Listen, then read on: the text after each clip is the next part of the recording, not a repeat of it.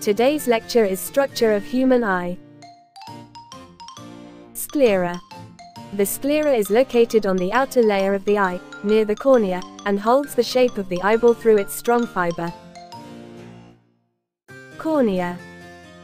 The cornea controls the amount of light that enters the eye and focuses the received light.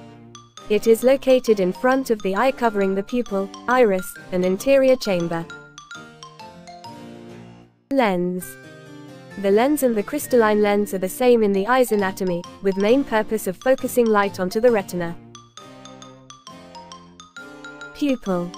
The pupil, located in the center of the eye, and covered by the cornea, allows light to enter the eye, and be focused in the retina by the lens, forming images. Iris. The iris, located behind the cornea, and in front of the crystalline lens, controls the size of the pupil, and regulates the amount of light entering the eye. Vitreous body. The vitreous body is a gel-filled substance that protects the eye's parts from the lens to the retina. Retina.